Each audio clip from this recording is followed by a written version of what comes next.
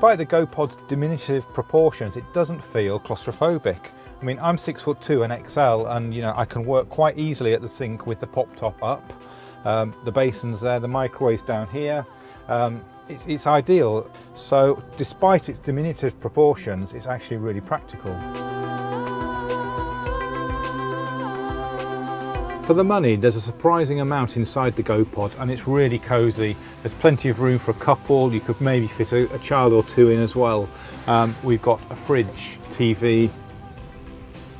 There's also plenty of storage in here. There's a small wardrobe. Below all the seats there's storage capacity, and you've got various lockers. And down in the bottom here there's a porta potty, so you don't even have to use campsite loos if you don't want to. The designers have made the most of the interior space with lots of shelf storage, which is really handy. And then they've got the fabrics just right too. They're pretty inoffensive and kind of neutral.